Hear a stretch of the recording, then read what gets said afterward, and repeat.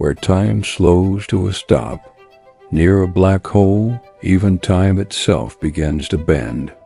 Gravity there isn't just strong, it's so powerful that it warps the very fabric of space-time.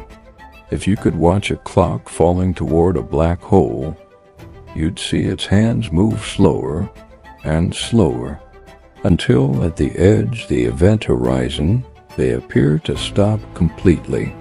From far away, time seems frozen. But for the falling clock, time flows normally. A second still feels like a second.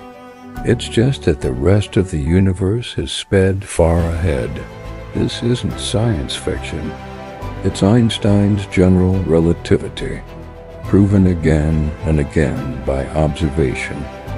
Even near Earth, satellites orbiting high above tick ever so slightly faster than clocks on the ground, because gravity here is weaker. Near a black hole, that difference becomes extreme. A few minutes near the horizon could mean years or centuries for the rest of the universe.